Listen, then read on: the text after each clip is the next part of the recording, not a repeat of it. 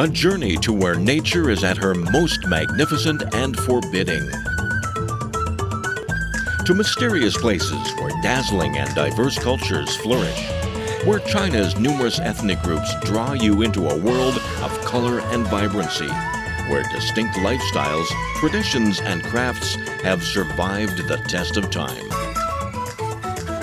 Join Travelogue on its 17-part ethnic Odyssey, visiting more than 100 places across China. Ethnic Odyssey, an enlightened look at China's rich ethnic heritage.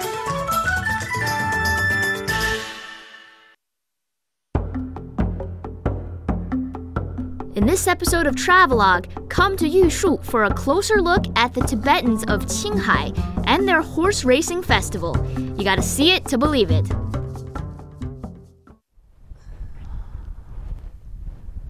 Variety of its landscape and diversity of its peoples. Welcome to Travelogue's Ethnic Minority Special again. And if you look at the site behind me, you see these multicolored rainbow. They're like prayer flags that are dancing in the wind. And in my opinion, this is the most spectacular sight you could find anywhere. If you're familiar with this, you'll know that we are in one of the centers of Tibetan culture. That's Yushu in Qinghai province. And it is here that we will experience the nomadic lifestyle of the Tibetans. We'll see them rushing through the plateau on their horses, charging at the emptiness. And also, we'll hear their beautiful songs and dance. Welcome to Travelogue. I'm Yin, and get ready for an unforgettable experience. Qinghai province is a land of marvel and mystery. In its remotest areas, you can find some of the most culturally rich regions where Tibetans live. Our journey starts in the provincial capital Xining, from where we'll head to Yushu to celebrate the famed horse racing festival. The Qinghai Tibet Plateau is home to communities of nomadic Tibetans, with their long history, rich culture, and religious devotion.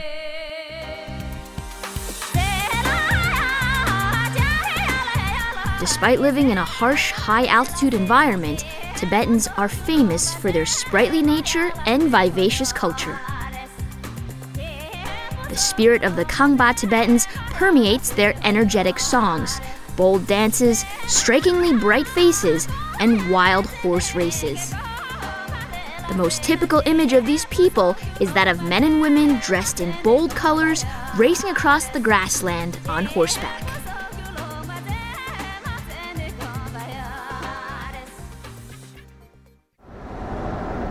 The road from Xining to Yushu is 800 kilometers long, taking us past the famous Qinghai Lake, which Qinghai province is named after. It's the largest saltwater lake in China, whose scenery is so beautiful that people believe it's blessed by heaven. It's the right season, you can get a glimpse of endless rows of race flowers. Qinghai Lake is known variously as the Green Lake, Blue Sea, and Fairyland, names that describe its changing shades at different times of day, in different seasons, and when viewed from different angles.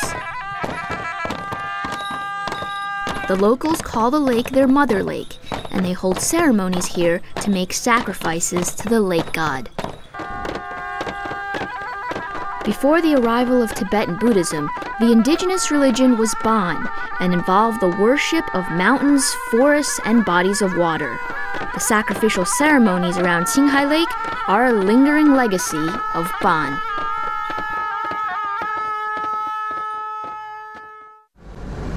The path to Yushu leads further on to Tibet. The history of the road is intertwined with the story of the beautiful Tang Dynasty princess, Princess Wencheng, who traveled along this route to marry the Tibetan king Songtsen Gampo. Here, the natural environment provides a habitat for some rare animals. In particular is the rare Tibetan antelope. Though rarely seen, it's a symbol of the wildlife of the Qinghai Tibet Plateau, with its strength of body, grace, and free spirit. Oh man, just busted a tire here. I think we crossed over a rock over there and we sort of slid over the rock. 师傅没事吧这个？没事。All we have to do is now a quick little change up. We got an extra spare in the back, and soon we'll be out of this emptiness to somewhere. A journey like ours is hard work. While the high altitude makes us dizzy and short of breath, the tough roads take their toll on our vehicle. Minor setback. We're on our way. But the journey continues.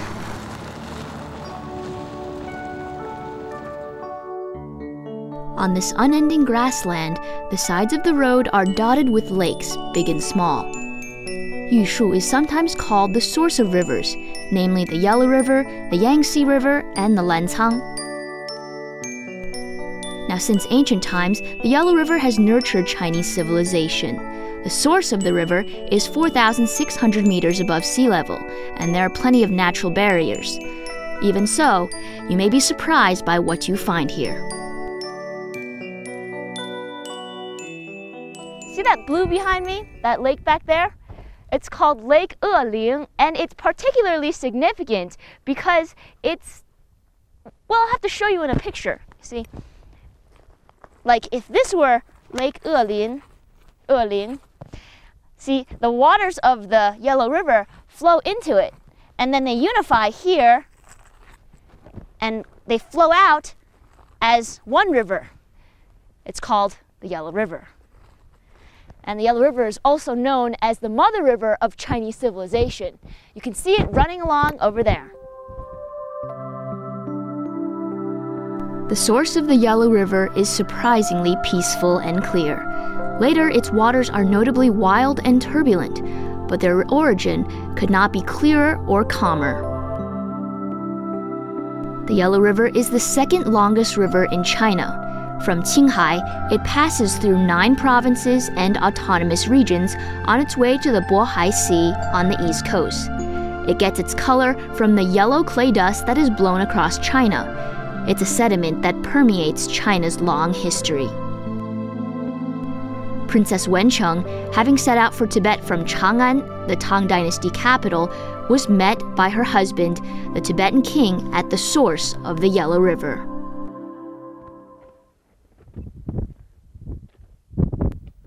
And next to me now is the Yellow River itself, the origin. I never expected it to be so clear and so blue. As a symbol of respect and honor towards the Yellow River, the Tibetans often place one of these nearby. I'll do the same.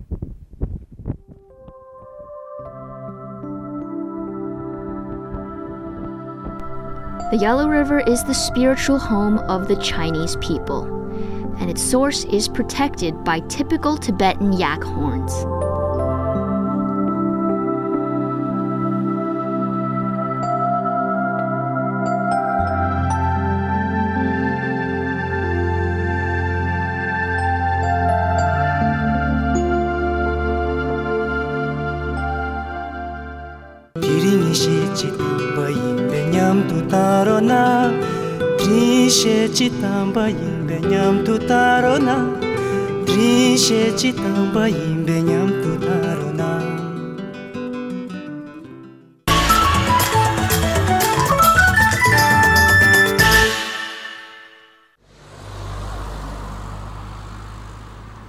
As we continue further, near the path are some of the prayer wheels that line the mountains.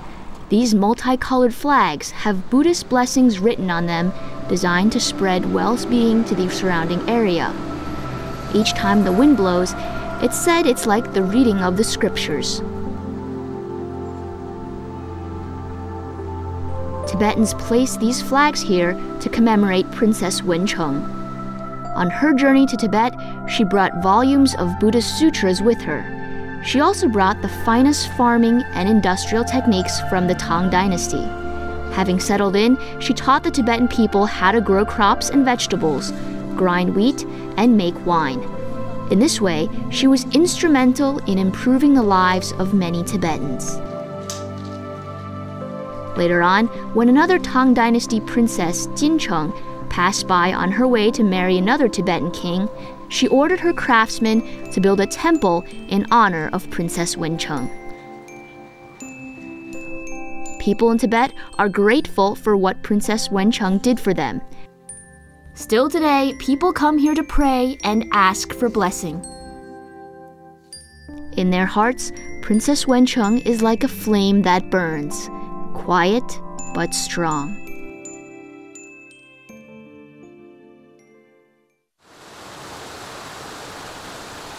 Yushu has its own place of mystery, Leba Valley. Here, carved on the mountains and rocks, is the 6-word mantra of Tibetan Buddhism. O Mani Padme Hum, it reads. The entire teachings of the Buddha are contained in this mantra. Not surprisingly, it can't be translated into a simple phrase. Repeating this mantra is believed to bring merit and ease the negative karma. Meditating upon it is believed to purify the mind and body.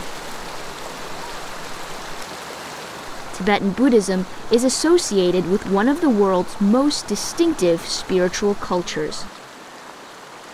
It's based on profound wisdom, and to these Tibetans, there's nothing more important than spiritual fulfillment and collecting good karma for the next life.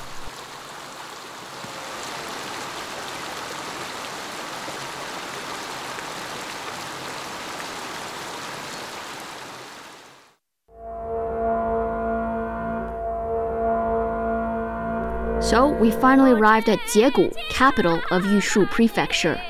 A must-see here is the Jiegu Monastery, located on top of a hill to the north.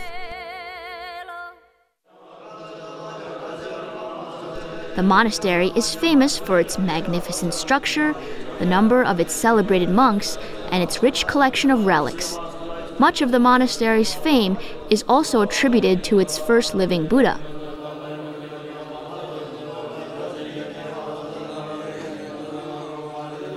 Inside, the monastery comes alive with golden statues, adorned with white scarves by respectful worshippers and colorful paintings of Tibetan deities.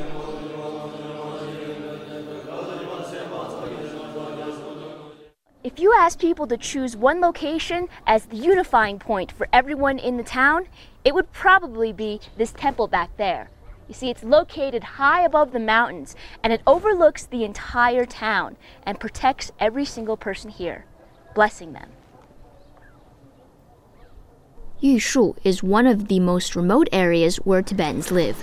The population is over 90% Tibetan. Devout worshippers will come inside the monastery